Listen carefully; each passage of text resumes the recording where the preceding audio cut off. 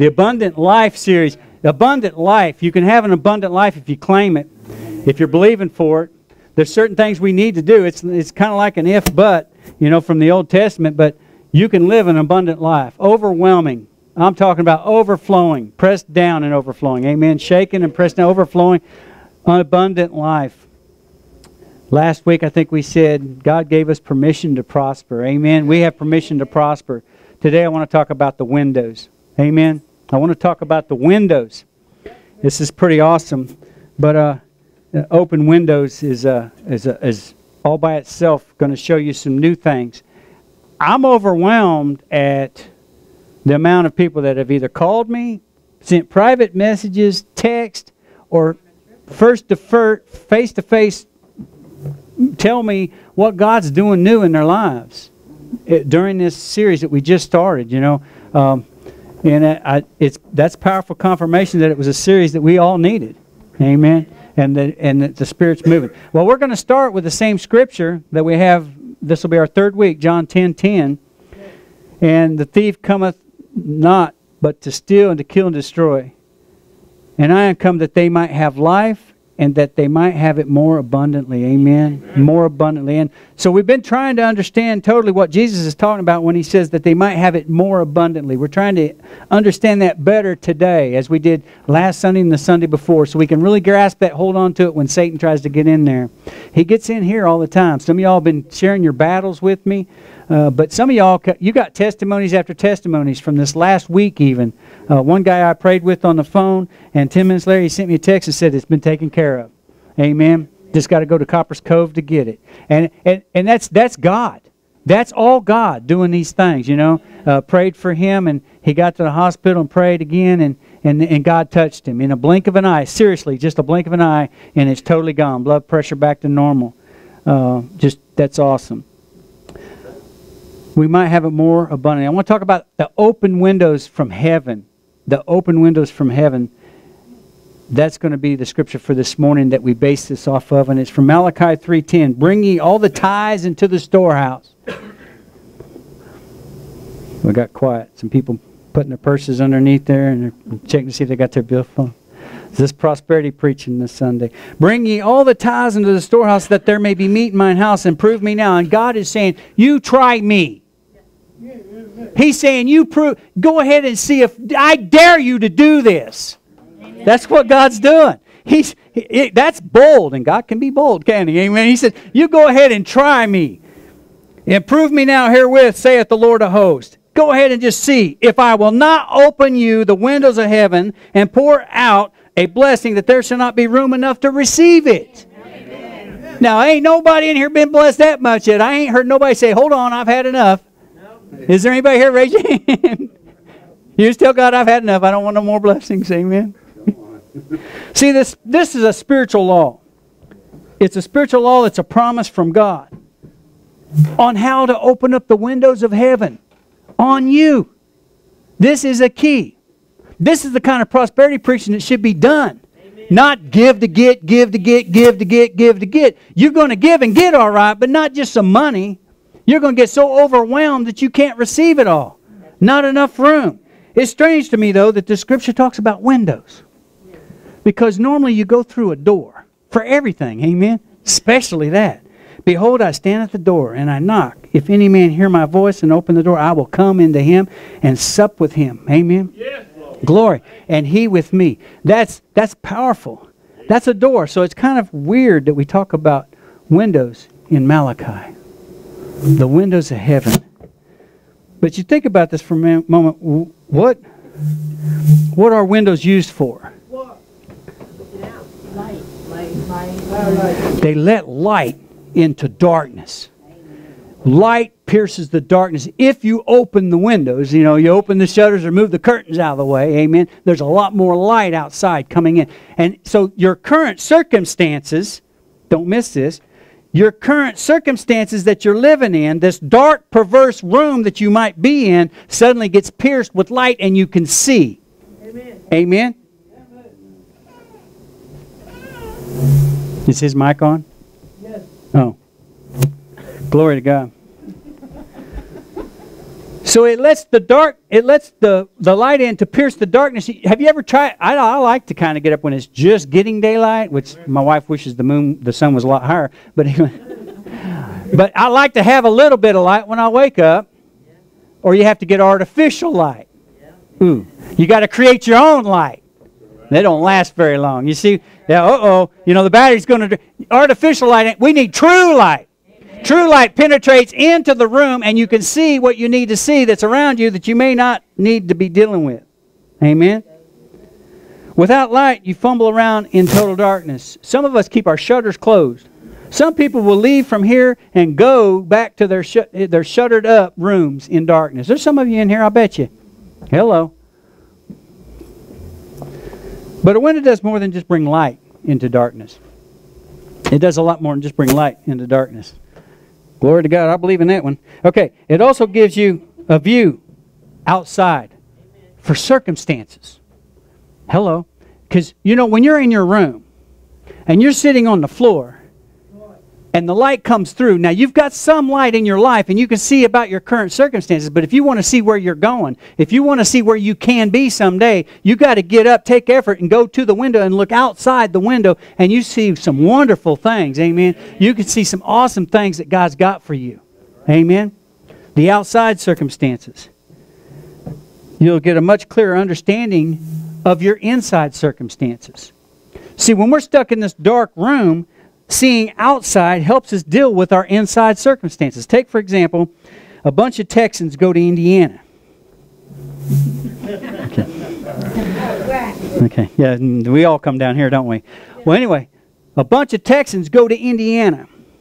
And they wake up one morning in a dark room, and they got the window open a little bit, and the light's coming through, and they see that the reason they're freezing is that there's ice in their water. They don't understand completely, and you Texans can understand this, why there would be ice in water. But when they get up and they walk to the window, they can see that winter came, which we don't have. Amen? Y'all got that, amen? Glory. Yeah, we mow our yards in December. But see, the thing is when you're inside that room, don't miss it. It's kind of funny, but really, if you're inside that room, your current circumstances of being freezing cold and ice in your water, you don't completely understand yet till you get up and take some effort and look outside the window and you see that winter has came. And now you can prepare yourself because you're looking for, the windows of heaven have been opened up and you can look ahead at what you need to be prepared for. You need to put a coat on before you go outside. Amen? You getting this? Put the whole armor of God on before you go outside. Amen? You see, when you look outside, you don't just see what's immediately outside. You see a lot, just like in this picture. I mean, you got rivers, you got forests, you've got mountains. You get to see it all, amen? When you look outside the window of your life, when you look outside the window that's over your life, you get to see all kinds of opportunities and all kinds of opportunities, amen? And all kinds of possibilities that are in your life that you didn't know were there. The only way you found out is by looking through the window. Opportunities that other people will probably pass by. They didn't see them. Options that other people never even considered because they didn't know they were available. These people that are in that dark room with you that don't see the light that's coming through because their spiritual shutters are still shut. Y'all getting this? Amen? North and South's okay if you're too bashful to say amen. But I love amen, so you get me fired up. Okay, promises and potential that people without open windows never get a chance to see. And we all need to see these opportunities. Amen. Jesus, when he was referring to the Pharisees in Matthew 15:14, it says, "Let them alone. They be blind leaders of the blind. And if the blind lead the blind, both shall fall into the ditch." See, sometimes when we're in those dark rooms, we're letting the blind lead the blind. We're listening to those that got things to say that we probably didn't really need to be listening to. Are y'all listening to me? Now, Jesus was referring to the religious leaders of the day then. But we all have a responsibility to lift each other up and edify one another. Amen. And if we're not in that kind of company, we're probably in the other kind of company that brings us down. Okay. Teachers of the Scripture who themselves had no ability to see the promises of God, that's what Jesus is talking about here, was trying to teach, and they didn't even understand the responsibilities. It was the blind leading the blind. And what happens? They both fall in a ditch. Amen. They both fall in a ditch because there was no vision. And where there's no vision, people perish, right? That's the Word of God. There was definitely no spiritual vision at all. And when Malachi speaks of the windows of heaven being open, he is saying that God is going to begin to show you the things that you're missing out on. Amen? Amen? He's going to show you some things that will keep you from falling into that ditch. Amen? If you're in the ditch, He's going to show you some things that will help you get out of that ditch. Amen? If you'll let the windows of heaven be open. For some people, that light is coming into the room. That light's coming into the room, and your life can be changed forever. Have you ever been in a ditch? Have you ever felt stuck? You know, all that mire and muck that's in the ditch and you can't move around? Ruts that don't let you climb out. Ruts are just a grave with both ends kicked out, you know. You just ain't getting nowhere. Other blind people are in the ditch and they're murmuring about the bad things and why they're in the ditch. You're getting this, right? You're surrounded by all these people in this dark ditch that you're in, and they're murmuring about how they've tried before to get out of the ditch and they can't get out of the ditch. So you might as well just give it up. You just can't get out. How many times they've tried, how hard it is. But you know what you need when you find yourself in that ditch. And some of y'all were saying, yeah, you have been, and some of you are right now. What do you need to find when you're stuck in a ditch? You need to find someone who has a vision to lead you out of that ditch. And God will provide that if you ask Him. Amen. He will provide you a light through a person or a thing, and you will start climbing out of that ditch. Amen. Hallelujah.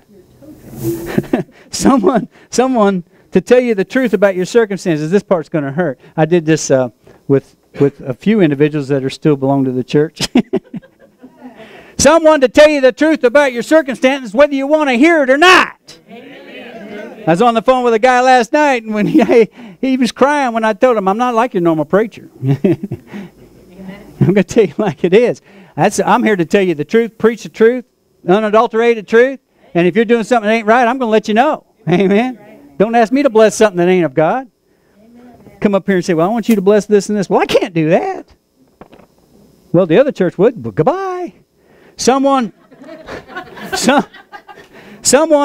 who will shed light. Someone who will bring light and pierce the darkness that you're surrounded in so it can come on to you so that you can climb out of that ditch of hell that you're walking in. Amen? We need those heavenly windows opened up in our lives so there'll be light, so there will be vision, so there'll be perspective and insight into your own situation, why you're going through what you're going through. Abraham, he is called the father of the faithful. Write this down. Hebrews chapter 11. You need to read that today. Amen? Because I ain't got time to preach all that because I don't preach more than 30 minutes. Hebrews chapter 11. And it talks about how faithful. It tells you the story of the accounts and the faith that Abraham had in God. But God had to teach Abraham faith. See, some of us want it right now. I want this now or oh phooey, you know. But you got to go through some storms to get there, okay? Abraham did. We get to read about that in Genesis, actually. Okay? Is that up there? Genesis? It says, now the Lord said unto Abram, that's Abram before Abraham, okay? Get thee out of thy country and from thy kindred and from thy father's house into a land I will show thee. Now I could just keep on reading. You'd miss something here. He told him to get out of where you're at. You want to get blessed, quit staying where you're at. You're in that mire, that ditch that you're stuck in. Yeah, he said your father and your father's house. Get away from your kindred. Somebody need to hear that. You're letting stuff drag you down. You don't need to let drag you down. How are you going to get out of that ditch if you stay in the country you're in? He said, get out of this country. He said, and then, he says, and I will make thee a great nation. I will bless thee and make thy name great. Woo! He's talking to you. He's talking to you guys this morning. And thou shalt be a blessing. And this is awesome here. I will bless them that bless thee. Amen. And I will curse them that curse thee. And in thee shall all families of the earth be blessed. In all the earth, we are descendants of Abraham. Amen. Hello. We are children of God. We have this blessing on us. Yes. You claim it today. Believe it. It's here. See, look. He told him he's got to get out of the country and away from his kindred. That's rough. See, this is the thing about getting those windows open. God tells you how, but we refuse to do it. Yeah. Somebody probably got a word from God. See, I don't know how many people's here, Randall? 43. There's 43 messages going on right now. Yeah. There's not one. And each one of y'all is going to receive something different. I've had people come up to me, it's way out in left field, and I'm like, I didn't mean for it to be there, but the Holy Spirit obviously meant for that to mean that to you. Amen? So God's talking to each one of y'all, and some of y'all know that that very part of this message just hit you about you need to get out of the country you're in. And you need to get into this other part so the lights can be coming on. Amen? Same way with Malachi. He says you need to be paying your tithes. I'm not a prosperity preacher. I'm not worried about the light staying on. Amen. God's going to take care of that. I'm worried about you getting those blessings so much that you want everybody else to get those blessings. I'm getting them. I got them. Amen. Man, I had depression this week. I haven't had depression in years. And so I come home, I confided in my wife. I told her, I said, I've been depressed all day. And say, what'd she do? The Pentecostal background. Get everybody together and let's pray. Amen. Yeah, amen. And it came off, you know. I got a hug from him, got a hug from Ryland. Next thing you know, I'm cheering up. But I let depression set in. I fight the same stuff y'all fight. Hello. You got to get out of that ditch. Amen. All I had to do was start counting the blessings. As I started counting the blessings, I forgot about why I was even depressed. Found out it was something stupid. First off, it's something you can't do nothing about. Because if you were depressed about something you could be doing something about, now you really got to, you need to put your big girl panties on and go do something about it. There you go. Told you I ain't normal. Anyway, God told Abraham, I'm going to show you a place I want you to live. Now God's telling some folks in here, I got a place for you you cannot believe, but you got to do it. You got to get up and move. Amen. You got to get your butts out of the way. Amen. You know, but I'm doing this, but I'm doing that. See, y'all thought something else. Y'all dirty. But I can't right now. Okay. A place of promise and possibilities, a place where you and your family are going to be blessed, a place of greatness. These are the things God's got in store for all of us. Amen? Instead of being surrounded by people stuck in a ditch, you're going to be surrounded by people who are blessed. You're going to hear testimonies. You're going to hear testimonies of people that are on fire for God, and it's going to rub off. You just can't help but get excited. Instead of hearing all the murmurings of the ditch, you're going to hear the testimonies of the people who have had the light of the vision on them, and it's going to come on you. Some people who have had miracles happen. People in here in this room have shared their miracles this last week with me, and they'll share it with you. Abraham put his foot. Everywhere his foot went, he prospered. You will prosper every foot you take. If you're claiming that, you have to. You just got to believe it. Now, you might be thinking you're going to prosper in another way. Well, then you're in trouble. You just need to count the blessings that God's got you for prospering. Amen? Too many of us men, for sure, look at the pocketbook. You know, we say, well, we ain't prospering here, so we got a problem. Well, I got to count my health every day. I'm 56 years old, and I don't take any medications. No prescriptions. Praise God. I'm at work around a bunch of people that are, they got their own pharmacy. I got a guy that sticks his finger 3 times a day. Man, I'm so blessed. Thank you, Lord. Amen. That's an overwhelming blessing. Glory. Malachi 3:10. How much blessing? How much blessing? This Yahweh Tsabaoth is Hebrew for God of hosts, Lord of hosts. In case you didn't, somebody didn't see that down there before. Anyway, it means room enough. That's not just talking about quantity. It's talking about space. It's talking about area. It's talking about capacity. God wasn't just promising quantity, not just the window of finances. He was promising to bless us in all different areas of our life. Amen. Some of us have got blessings we ain't been asked. We haven't even thanked God or even considered it a blessing. Amen. You know, and you can sit here and say, okay, well, my next breath's a blessing. And that is a blessing to have. It's not guaranteed. Amen. Some people think that Malachi 3:10 is just talking about finances, and some people preach it and teach it. And those are the blind people that are leading the blind. He's just not talking about it. He's talking about your home. He wants to overwhelm your home with blessings. That you're just overwhelmed, running over with blessings. He wants to, your marriage. Whoo, somebody need to hear that. He wants to overwhelm your marriage to where you're just so on fire for God, the two of you together, that it rubs off on everybody else around. And anybody that's not of God will avoid you. Amen. He wants to overwhelm the relationships with your family members. And I think everybody in here need to hear that. We've all got family members, our own, not just immediate, but like maybe cousins, nephews, whatever. We've got family members we want God to touch.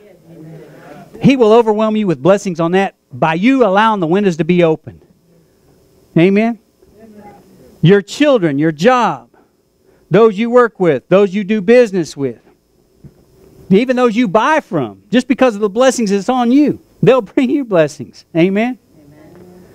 Get a discount you didn't even expect. That's God. Amen. Somebody just give you a motorhome for $12,000. Amen. Amen. It looked like it come out of a time machine with a wax job. Amen. The areas of the ministry that you're involved in, the areas of the ministry that you're involved in are going to get overwhelmed with blessings. Amen. You see, Malachi 3:10 doesn't say window. Look at it. It says windows. Windows, not window. God doesn't promise to open one window. He promised to open the windows of heaven. All kinds of areas of your life. All kinds of ways. Ways you never imagined before. Ways you never thought possible. In fact, He'll do it in ways that He's never done to anyone else, and you're not expecting because you're the first He does it with. Amen. Glory. You think God's done everything He's going to do? Too many of us live in the past expecting something that happened in the past. God's going to do something special to you now.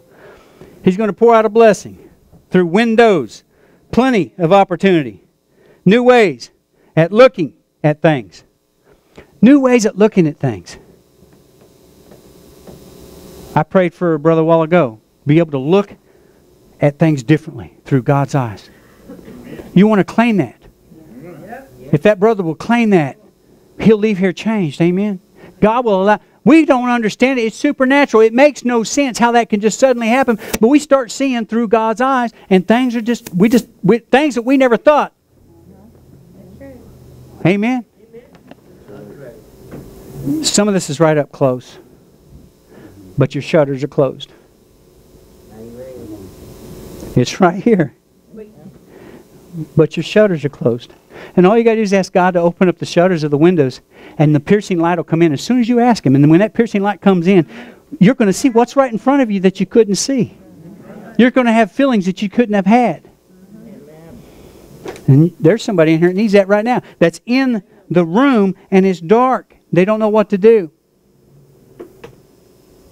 I'm not talking about even getting up to the window yet.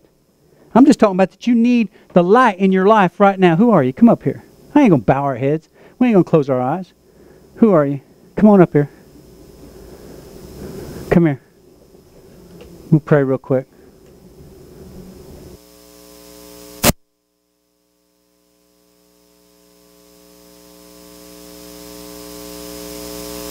I beg you. I ain't begging you. So you get on up here, and we're going to pray for you. They got darkness. You want light.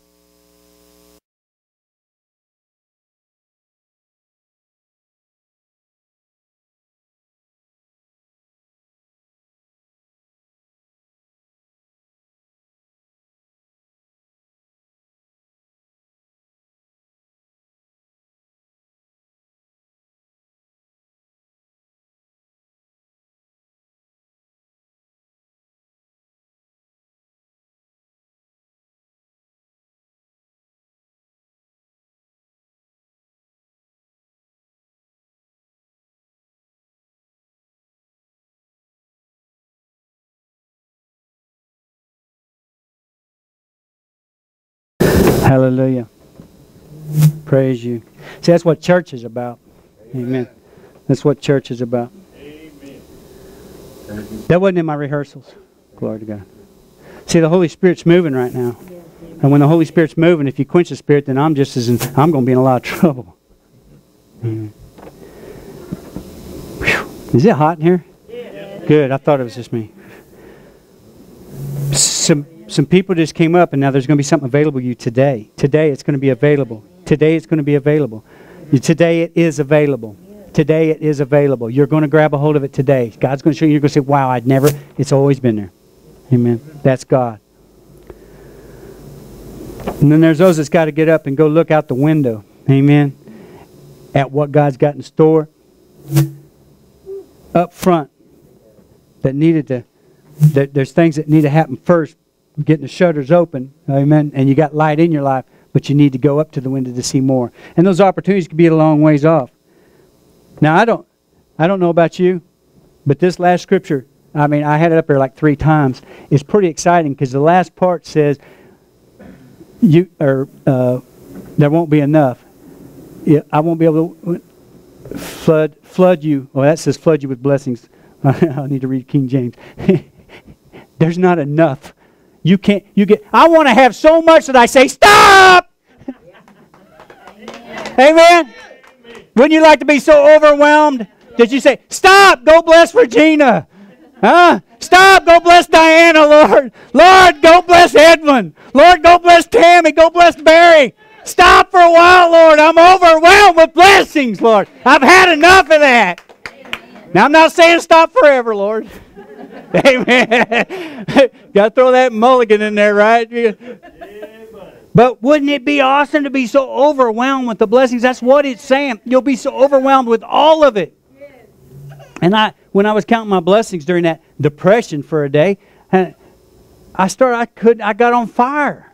I didn't even have this message yet. I was like, we had other stuff to do, and I didn't get to start till yesterday morning on the message. And God, boy, he got that fired up, didn't he? In closing, ask yourself, have you been fumbling around in the dark? Or are you currently fumbling around in the dark? For those that already came up here, the light is coming in the room. And for the rest, the light must be coming in the room because you didn't. So you need to be seeking a new understanding starting today. Amen. That's how we get that abundant life. Some of us, and I'm guilty too, I start focusing on my studies, my biblical studies, and getting ready for the sermon, and I start focusing on my knowledge. And that's not what God's saying. He's saying, I will supernaturally show you stuff you've never seen before. You will feel things you've never felt before when you start getting more intimate with me. And of course, I guess that's why. It's in this one here, Malachi 3:10. That law says, bring that tenth in to the storehouse. And God's making a law there that, man, I can't tell you. My wife and I, we was trying to figure out. We can actually see the difference. We look back and we see the awesome blessings that we received when we started doing that. Some of y'all, that may be all it is, that you just got to start doing that for God. Amen? You need to pray about that. I'm amazed sometimes how many people don't see what's right in front of them because the windows aren't open. And I can't explain it to them because it's a spiritual thing.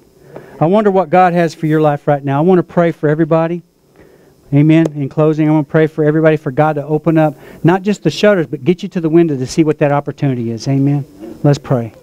Father God, I just thank you for another Spirit-filled service. I just thank you for your Holy Spirit moving. Lord, I thank you for those that have got light right now in their rooms because they came up and asked for the shutters to be ripped off the house. And Lord, now I pray for each and every one of us, me included, Lord. We all can go to the next level, Lord. And I'm just asking right now that you would provide to each and every one of us to step forward to the window and look out into the window of our life and look at the opportunities and look at the possibilities. Lord, I ask for you to allow us to see the things that we normally don't see. Let us see our family through your eyes. Let us see one another here, the church, through your eyes. Lord, let us feel differently. Let us become true light for those around us. Lord, let us see those that are in the ditch and help them out of the ditch.